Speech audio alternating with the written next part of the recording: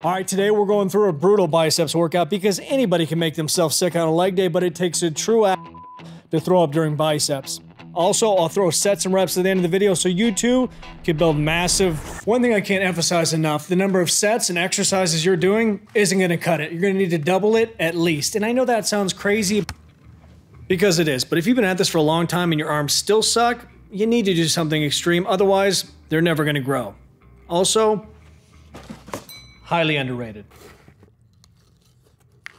Most people will see me attach this rope to the cable and think, oh, he's doing cable rope curls. I've done those before. We are the same. That is neat. But what's different is I'm gonna take this rope and do 7 variations of this damn thing, doing 2, sometimes 3 sets of each. So at the minimum, I'm starting my biceps day with 14 sets. And that's nothing. That just puts a little blood in the balls. I believe the politically correct term is plums.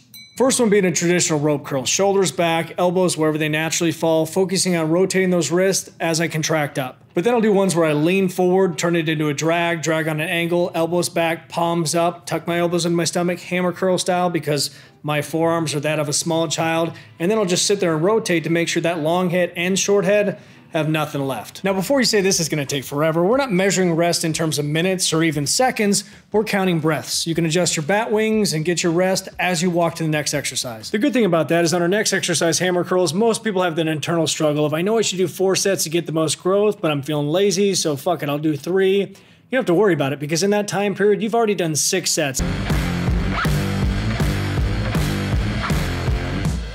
Gotta make some dumb faces. My poor wife. Yeah, I'm still married. Just because I've had a few scandalous women in some videos doesn't mean I got a divorce. Let me give you some advice to live by. Find yourself a woman that doesn't mind if you blow creatine up another woman's ass, and you'll never work a day in your life. One immensely important detail that you don't want to screw up is the order of the exercises. And when you do this, it's crucial you start with the one with the most mechanical disadvantage and work your way to the least. So hardest to easiest. Otherwise, you're gonna be screwed around with the weight or unable to move. Starting out with a reverse grip, then close, then wide, then drags. And you're picking a weight you can get 20 reps with. But by the 3rd set of each exercise, you'll be lucky if you get 6 floppy dick reps.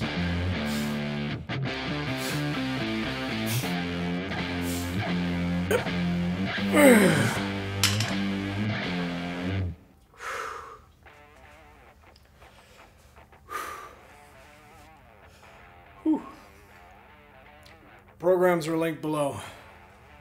I think my balls are swollen. I don't know if that's a good thing. New assholes, click here. If you're a returning asshole, watch that video.